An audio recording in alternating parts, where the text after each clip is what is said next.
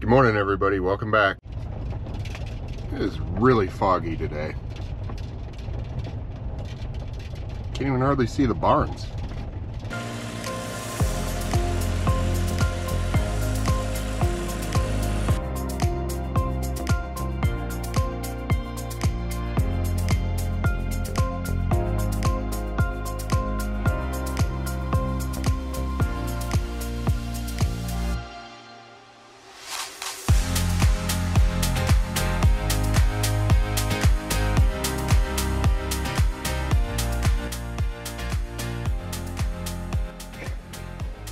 That's not supposed to be like that.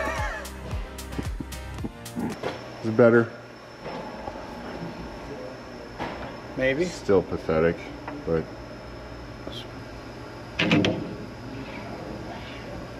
that's a big bearing. Okay, flip her over. There's the problem.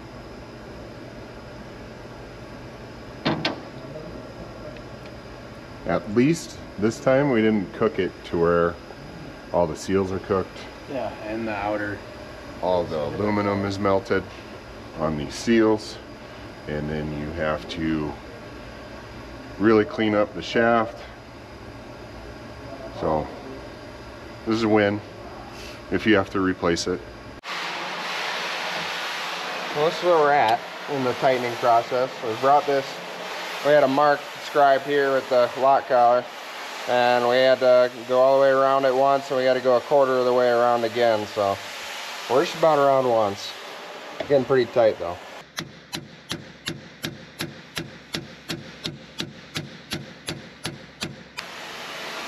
See where this ends up now before we go too much further. Oh yeah, because they said you cannot back it up. Okay, grinder project should be done. We're going to start it up now and see once what it does.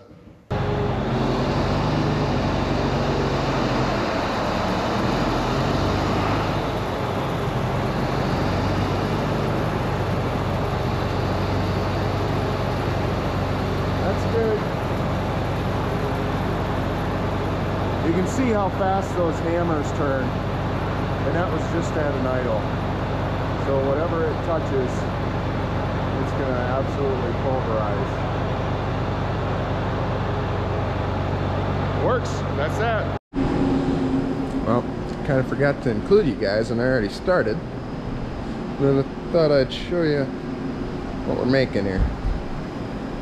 A little bit of a portable power washer. Tate power washer. And it's actually electric, so we needed a generator. Right, Rams? Yeah, I guess so. Yeah, so we needed a generator, so we got a couple plugs here on this here new air compressor. So it'll all be on a pallet, and that's really what we're making now, is a metal pallet out of this big 4-inch square tubing. So this is where we're at now. It currently doesn't have a tank. None of this is installed yet on the ground. Alrighty, he's alive. We're testing it out. This is pretty slick.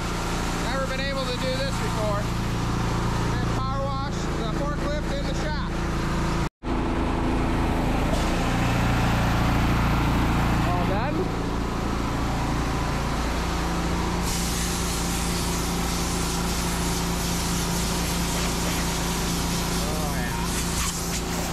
I like this thing. You just love it when a plan just works out. This is our washout we have here at the farm. This building was specifically built to wash out cattle trailers and clean off equipment. You know, not like fine-tuned cleaning, or, you know, you're not really scrubbing things in here very much, but two big fire hoses on the side. The floor naturally slopes to the back there, where it actually drops down about 4 feet.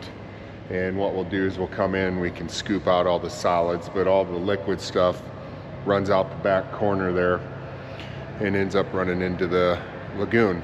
So what we're going to do right now is one of our Bunning spreaders has a floor that's broken in it. It's plastic floor and it broke. So what we're going to do is we're going to clean that out, and we got to take the chain off and everything and get it ready. We already took the beaters off of the back, but we got to get it ready to put the new plastic floor in it. So Aiden and I will be busy washing here for a while.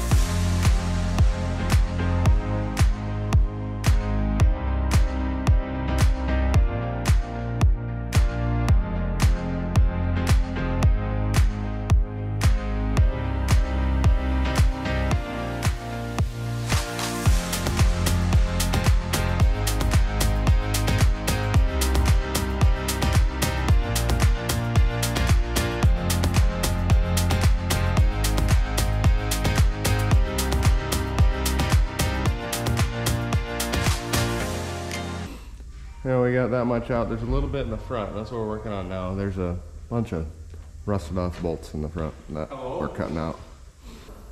I'll take the power washer and power wash it out the rest of the way. Yeah.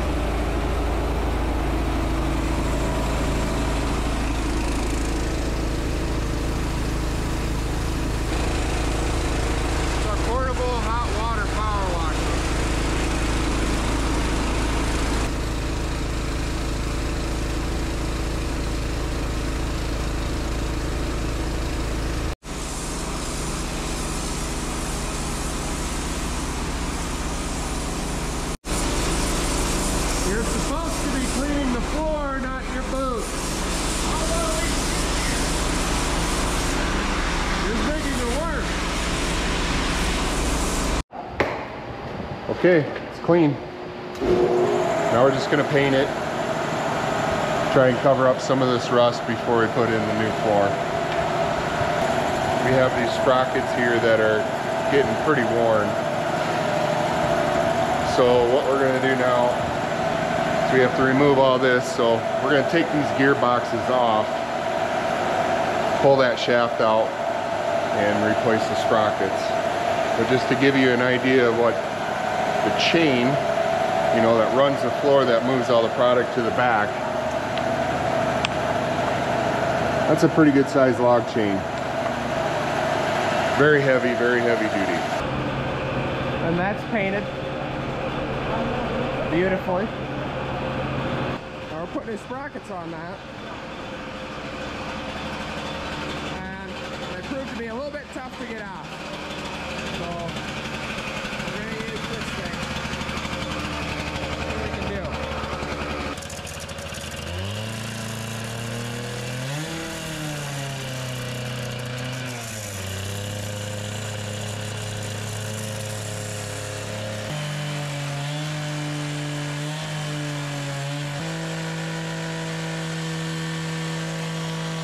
So Mick wanted me to show you guys an update of how we've been coming along on the spreader.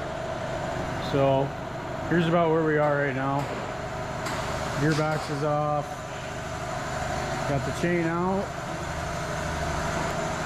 Got the box washed out really good, and we actually painted it today.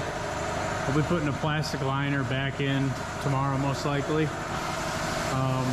So we painted that up underneath just to preserve and make sure that everything's good underneath of there for hopefully a long time, so we never have to mess with it.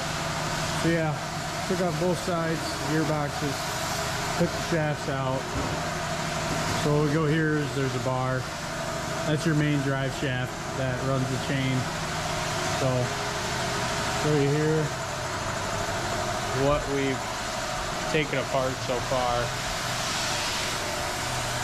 Right here are the sprockets that were on this shaft. They're getting pretty wore, so things are that bad.